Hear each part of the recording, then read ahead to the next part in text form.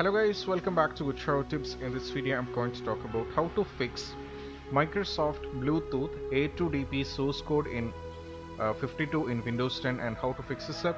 So let's get started.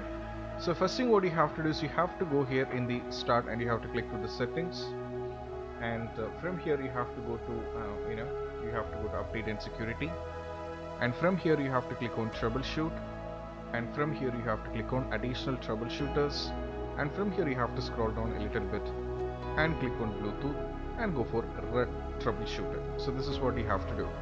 This is the first step. If it's not working, then you don't have to worry. You have to go here in the search and you have to go for command prompt and you have to go for run as administrator and go for yes. Over here in the command prompt you have to give two instructions. You have to give two commands, which is dism.exe /online /clean up image /restore help. You have to copy paste this, and the next one is sfc /scan now. You have to do both these things. So I'll be giving you the descriptions, you don't have to worry.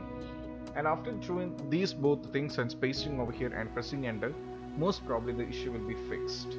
And once after that, what you have to do is just go for a restart, and most probably the error regarding Microsoft Bluetooth A2dp source code 52 in Windows will be completely fixed. And if you find this video helpful, don't forget to subscribe and click on the bell icon for more notifications. See you soon in the next video.